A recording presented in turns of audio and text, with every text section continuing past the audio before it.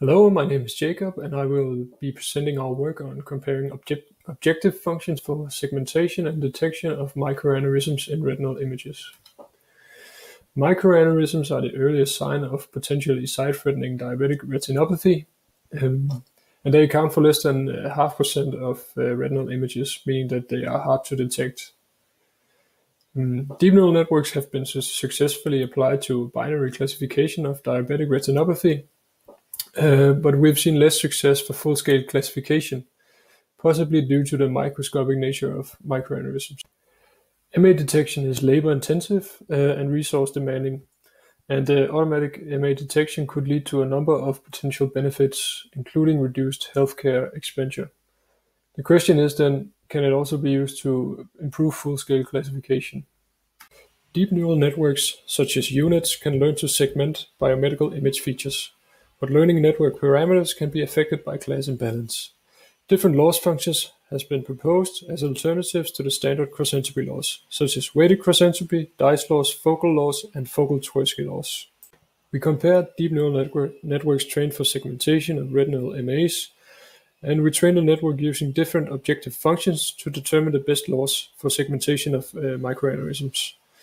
The resulting network segmentation maps are used for detection of individual MAs, as well as for image level detection. We evaluate network performance using different metrics. For MA detection, we use the free response receiver operator curve. For segmentation, we calculate the average precision score. For image level detection, we calculate bootstrapped AUC scores, and we also perform different statistical tests. Here we see the results of training the networks using different objective functions. For MA detection on the left and MA segmentation on the right. Generally, we see that the losses based on the Crossentropy perform better than both the dice loss and the Focal Tversky loss.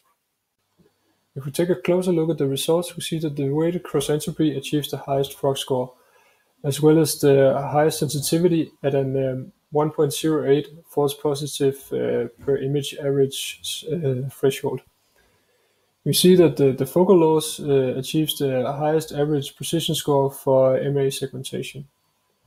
Looking at the bootstrapped AUC scores, we see that the focal loss achieves the highest AUC on the A-opta images, while a network trained using Crossentropy performs best on the Residual dataset.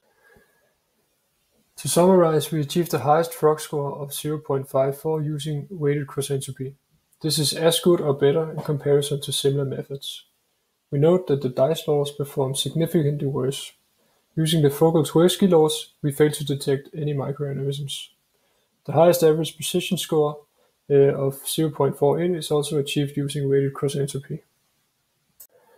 The example on the right shows true positive detected microaneurysms in green circles, false positive in red, and false negatives in yellow. The example illustrates the difficulty in detecting microaneurysms due to their size and their similarity to other image features. The highest AUC of 0.99 is achieved using the focal loss on the E-opta images, but there is no significant difference for image level detection on the 80 images, excluding the Focal Tversky loss with an AUC of 0.5.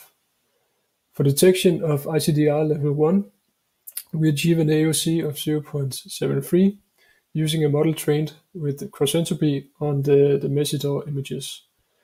Comparing our method to that by Orlando et al., we see that we achieve similar results.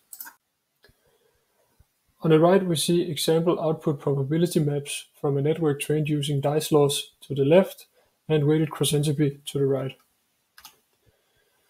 In conclusion, we are able to detect microaneurysms with high sensitivities at low false positive average per image.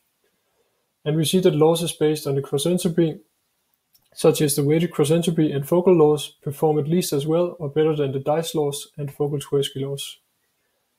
We also see that MA detection can be used to detect low levels of diabetic retinopathy.